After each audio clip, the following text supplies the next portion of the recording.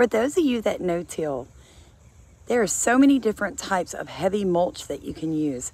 But here at Starkey Farmstead, we go with a trash hay. What I mean by trash hay is this would have been fed to cows. It has never been sprayed with a pesticide or a fungicide. So I don't have to worry about broadleaf herbicides getting into my garden and ruining my soil. Okay, because we are organic and regenerative. You can see here where I covered today, but I have not covered this area.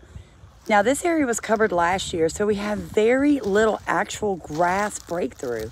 What we have is just different types of small, short growing weeds. However, it's just ugly. And I definitely need more heavy mulch here in Louisiana when you no-till.